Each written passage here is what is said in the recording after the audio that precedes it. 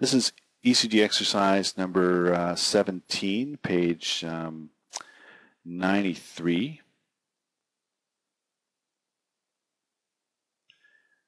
So let's begin with a heart rate here. Heart rate is approximately 58 beats per minute. And let's just measure this out together. So here's a QRS that falls close to a dark line, 300, 150, 100, 75, 60. So this falls just on the other side of the dark line, as does this. And we'll give it a heart rate of approximately 58 beats per minute. So we're dealing with a bradycardic rhythm right off the bat. We know that. There are P waves, and they're present in upright, and they're pretty consistent in morphology. There's always a little bit of artifact that's going to skew the P wave and QRS morphology a little bit, but they're pretty consistent. I'd say very little variation. The PR interval is prolonged. It's 0.22 second.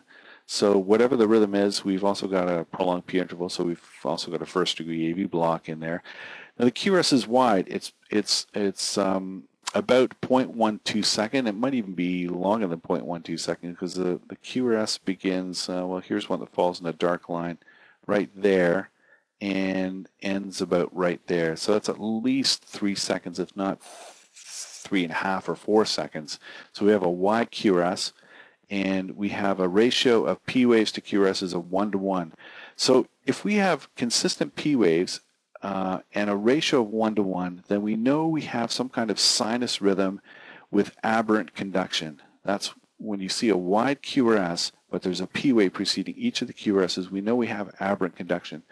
And the rhythm is regular, and the interpretation is a sinus bradycardia, heart rate of 58, which I should have put in there, with aberrancy. Now, I don't generally report that there's aberrant conduction when I'm speaking to triage. I'll just say the patient's in the sinus bradycardia with a heart rate of 58 and leave it at that. I might document that there's aberrant conduction, but it's neither here nor there.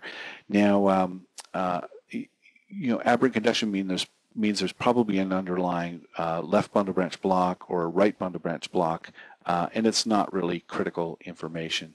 Now, there's a previous strip that we looked at, a secondary AV block type 2 with a YQRS, if you'll recall, and so that would have been aberrant conduction as well. I didn't really speak about the aberrancy in that previous rhythm strip, but that would have been the case, secondary AV block type 2 with aberrant conduction. I believe the heart rate was 33 on that one.